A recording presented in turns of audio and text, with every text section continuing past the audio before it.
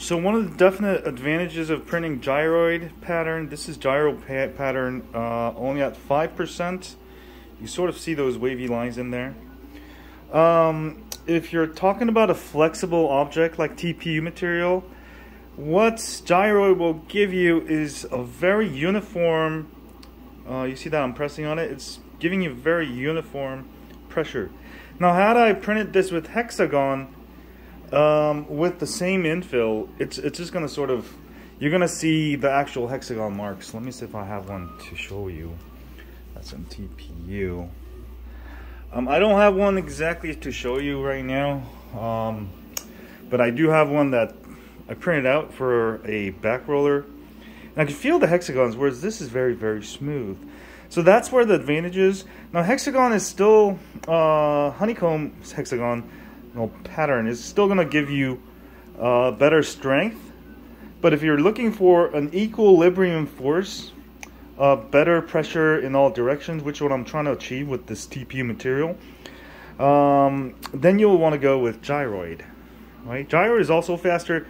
It uses much less material for the same amount of strength versus honeycomb.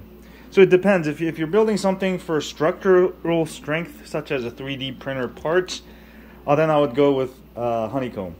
Now, if you're looking for like a soft, if you're looking to produce something like a soft material with TPU, so you can control the force, force of the infill. For example, you can use less infill to make it more flexible.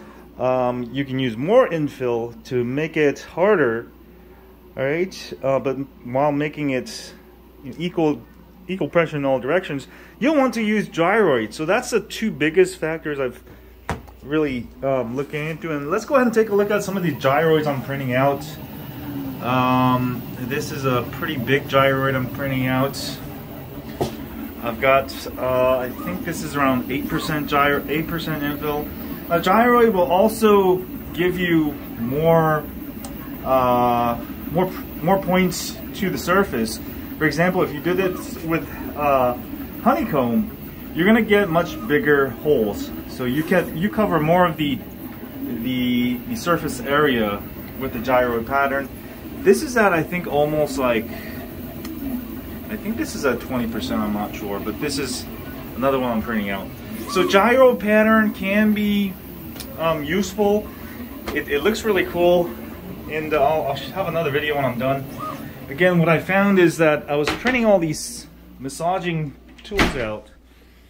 I have so many of them, and I realized I printed this one out. Even though really strong, when I press on it, it really just sort of, you can really press into the hexagon there, the honeycomb. Whereas these, you don't. Even if it's bigger like that. So what I did was I printed out, the only way I could achieve equal pressure on the surface is printed out like that, but then you end up using way much more material. Now if you want to achieve the same thing, especially on TPU material, because what I'm trying to do is get that nice, you know, almost like pillow-like form there. I actually printed out a pillow, world's first 3D printed pillow. This is with gyroid. I have another one. Oh, here's a good example. So you can see the difference between gyroid. Look at how smooth that is. Same amount of infill, hexagonal, and you can see the hexagon lines come in here. All right, you don't get that. This really shows you that all directions.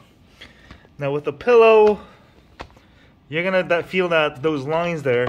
With gyroid, the greatest thing, you don't feel it. You don't feel anything. You feel very equal. So this is probably the future of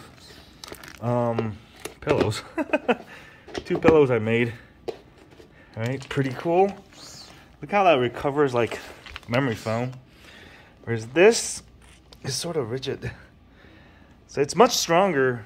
So gyroid can be very useful for flexible TPU materials or any kind of flexible, or any kind of, you know, application when you need that, you know, the truly all-directional force. Whereas the the Honeycomb is much actually structurally stronger. So if something that doesn't have any kind of flex or requires flex, I would actually use the Honeycomb, which I love to. Anyway, have a great day, guys.